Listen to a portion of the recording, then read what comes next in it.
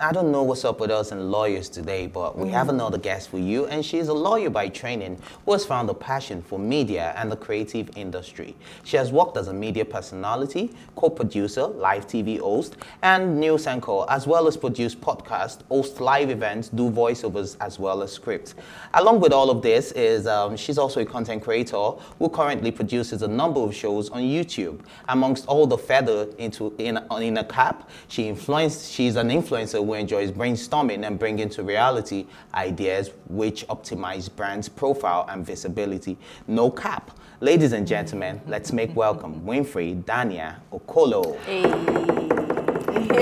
How you doing? Basically a media guru, I'm everything great. around that Sometimes space. when people introduce me with all of that, I'm wondering why you were talking about Yeah. it can't be me. Yeah, so much feathers to you, Cap. Shout out to you. Thank you. So let's focus on this. Being a media person. Okay, no, before we even talk about that, let's talk about Nigeria. Today is Independence Day. Happy Independence Day. Happy Independence Day. You have a touch of green. Yes, that was it fed that was does as well, but sadly we can't see. We can't see it.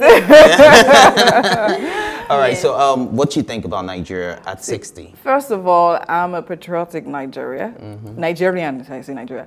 And like Nigeria at 60, I mean 60 is a whole lot of years. But at the same time, just as I was for the earlier segment, right, where someone actually spoke about how Nigeria is actually kind of retarded. And that's actually the truth, right? Nothing good comes easy, but the truth is that we have not necessarily progressed from where we started. As much as we say, okay, fine, we're no longer under colonialism and all that kind of stuff, but then again, we still see traces of it everywhere. And this one is even worse, because you know how they say, when they do you jazz from outside, compared to when they not do it from your own village, your family member, it's different. So that's the way I feel is happening here. I mean, when the other outsiders were doing us, we know that fine, that was what it was. But now, we are literally the ones doing ourselves, and then again is a totally different level. So yeah, we have made progress, no doubt. We're not where we are meant to be.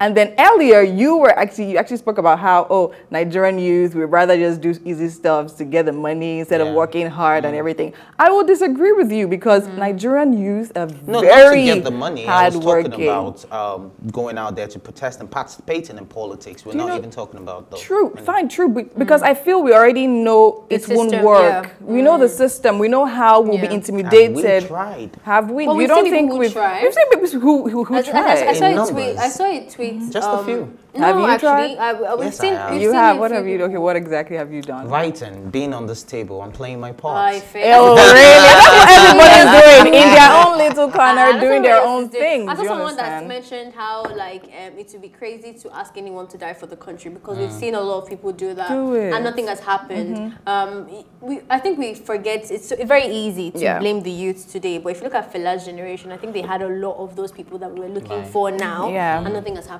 So nobody wants to die for nothing. People are still dying for other things, just not Nigeria. In this country, people are dying for religion, people are dying for love, people are dying for sometimes even in work, you find people who have worked still dead because they believed in that. So it's not like we're not capable. We just don't see the essence of it. Hope. I think that is what I'm trying to restore. I don't want us to lose hope completely, because if we lose hope, what about our children? What about our children's children? So we need to keep the hope alive. Definitely. Yeah, but that's what we brought Winfrey for.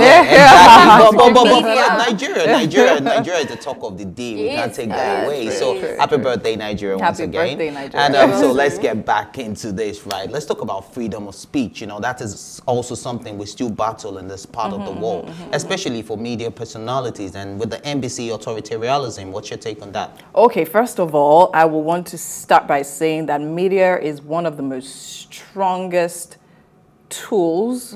I mean, I think right after money is media. Right. Do you understand? True. And it is impressive what media can actually do, just that we are not directing it through the right channel or to the right thing. For instance, now we just finished Big Brother Niger.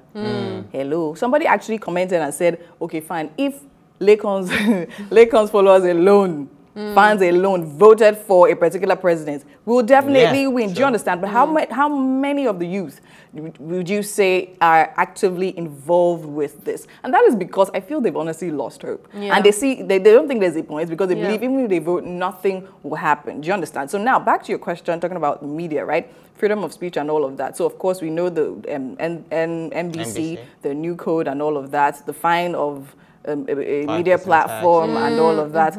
That just happened not too long ago, right? And everything. The truth is, maybe any other place that will work, but honestly, when we're talking about democracy, that doesn't make sense. Yeah. It doesn't make any sense. There's freedom of speech. Freedom of speech actually is literally what fuels democracy, in my opinion, because if we are voting for people, that's the idea now. The idea is that we are voting. In the end, democracy is for us. The country is for us.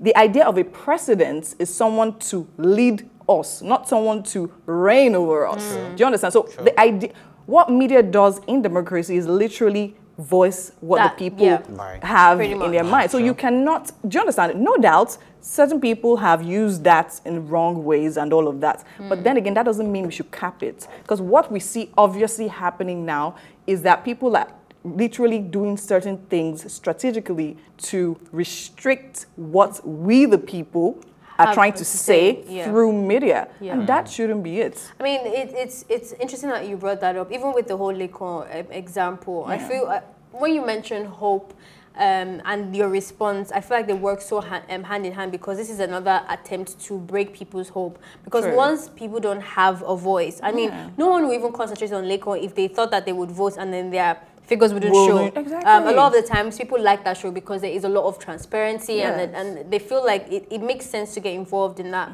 But I want to ask you though, you did mention that there is people who try to abuse it sometimes, you know, and all of that stuff. If I had given you the power and say we do need moderation even in terms of freedom of speech, because you can't use it to hurt people, you can't hate speech and all that. So what would that look like for you? Like, what would you use to correct the NBC and say, okay, you're going too far, let's do it this way? Okay, so what I think I'll basically do is find credible platforms that are doing these things the right way. No doubt, everything, see, the truth is there must be an artificial or there must be error, right? What is error? Error is taking the truth and taking it to the extreme, right? So no doubt, people will abuse it. Now, set guidelines how this thing should go, right? Make sure the people that have these platforms have the right to have it, have like the right experience, the right practice. Do you understand? With every organization, there probably is an underlying message. You know, understand that message, and then when it comes, but the truth is, I don't even think this conversation we're there yet, because what we're seeing they're trying to do is to stop it. Yeah, that's how I feel. I feel they're literally trying to make us not say certain things and all of that, trying to cover up their acts and all that. When you like this self, when you move mad like that, you don't want accountability. Anyone who's involved in something wrong, and if you have a voice and people are listening, they have to be accountable to those opinions because you have to respond. So I mean, I get that, but I wanted to ask you, sorry, Faye, I wanted to ask you though, away from NBC for a second, you've given a lot to the media space in terms of content creation and all of that stuff. I still and I like that you mentioned in the beginning of the introduction that after money is media, but I don't think that it's still as lucrative. But I don't know, I don't want to speak for you. What has been your experience with media and money? Okay, so basically, no, it's when we say it can be, I think it's getting more lucrative now, because I mean we have influencers, we have people that don't even speak, they literally just come and just do stuff, and then everybody's crazy about it. Do you understand? And they do that and everything.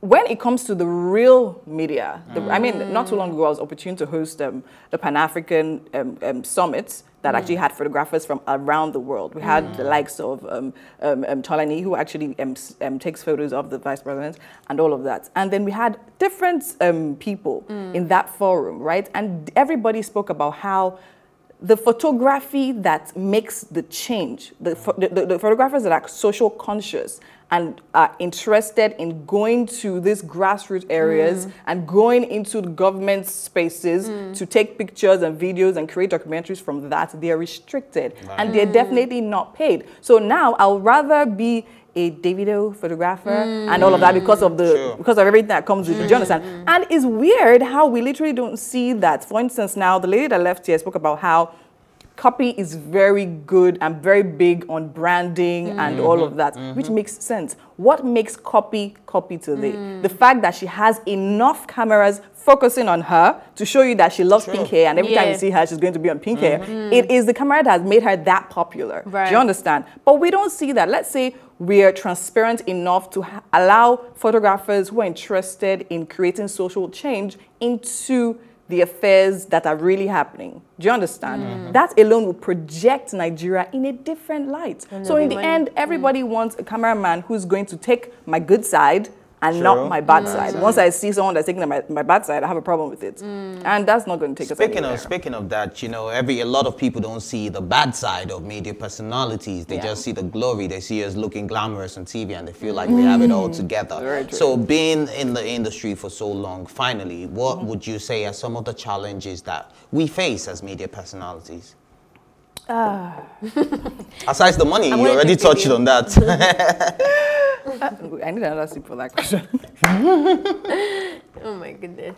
Okay, so the money is one of it. And we all know money makes the world go round. So of course, when the problem gets in the bag, there's definitely going to be a problem. You really need to love it to focus and continue there no matter what. I mean, anything takes time. Everything takes time and persistence. So yeah, there's that.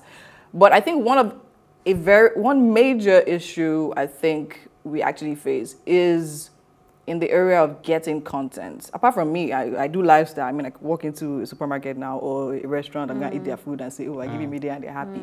But then again, where it matters, right? Getting content. Not too long ago, we had the former Minister of Aviation have a press conference and we all know how that turned out, right? The guy literally asked you a question. Answer the question.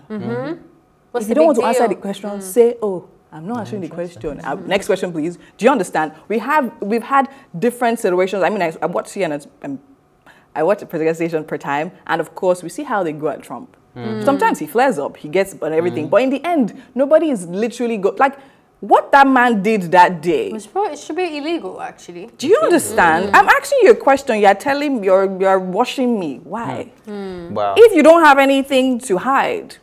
Answer the question. Answer the question. I know we're really passionate about this topic because it affects us, but we need to go. So on that note, I hope we have been able to convince you and not to confuse you that it's not so easy being us.